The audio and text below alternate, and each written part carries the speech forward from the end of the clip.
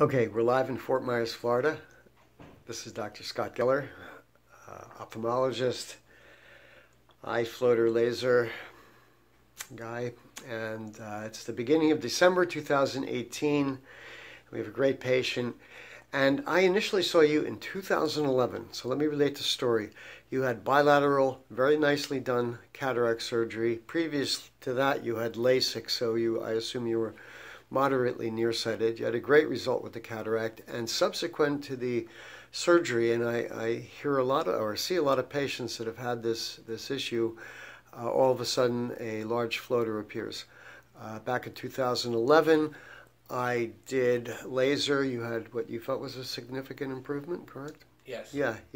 But somewhere along the line, that was 7 years ago, things changed a little bit. You had another opacity that was fairly central, wouldn't you say, in the right eye? Yes. Yeah.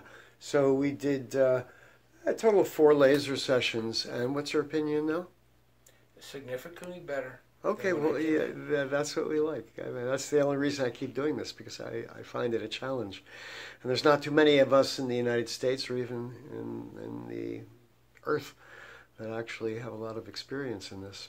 I think I have the most, but I can only prove that by the fact that I've been doing it for so long. Nobody's been doing it as long, but I like doing it. It brings me back to the office every day. And I like a happy patient. You're a happy patient. And that's great. So Merry Christmas. Have a great Christmas. And hopefully I won't see you again unless it's a routine examination. That's what it'll be for. Thank you.